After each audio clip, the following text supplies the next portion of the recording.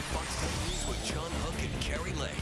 Jerry Colangelo's name is synonymous with success in Arizona, whether it was bringing Major League Baseball to the Valley, assembling a World Series winning team, or his many real estate ventures. He's got the Midas touch, that's for sure. So what's next for Jerry Colangelo? Troy Hayden spent some time with him today, and he joins us live. Troy. It was a very enjoyable visit, Carrie. I don't think it's an exaggeration to say that Jerry Colangelo has been one of the most influential men ever in Arizona. And now that he's no longer a professional sports owner, he's using some of that influence to try to stir up investment and jobs here in our state. You know, I'm putting in some bocce courts. How are you? Yeah, which has become a big thing around the country. And Jerry Colangelo takes me for a walk down the first fairway at his newly renovated Wigwam Resort. Investor, developer, just the latest titles for the man who brought the Valley its only major sports title 10 years ago now, that magical World Series win against the Yankees. He told me being invited back to the ballpark for that Diamondback team's reunion last month was something special.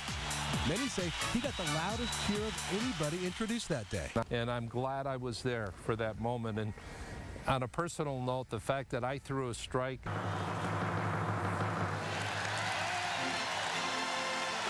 Randy threw it, you know, high and wide, and Schilling threw it over the catcher's head. I felt good about that. You had the best pitch. Good stuff. But now, Colangelo is pitching Arizona. He heads a $100 million investment fund that bought the Wigwam Resort and the golf courses at the Arizona Biltmore. And he's not done. There's a lot of distressed real estate. I don't have to tell you that, you know, especially in our state. That's not what we're doing. It's distressed property that has an iconic feel to it. That has you buy appropriately, willing to invest appropriately, and over a long period of time enhance that iconic property that you purchase. So it's not bottom feeding. It's picking up Arizona classics and making them better. Just like his D-backs 10 years ago, Jerry Colangelo thinks Arizona is poised for a big comeback. For the next 2 years, maybe 3 years, you'll see some real results regarding companies that have either moved or are in the process of moving, and the creation of thousands of jobs. And that's the kind of push we need in our economy. I'm aware of how people are hurting. My opinion is you can either be an optimist or you could be a pessimist. If you're an optimist, you're going to cut short that time span.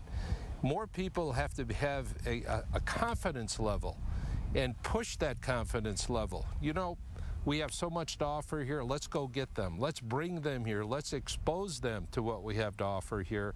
And that's how it'll work. But it'll take a team effort. And he says he wants everybody to have that confidence and get on the team.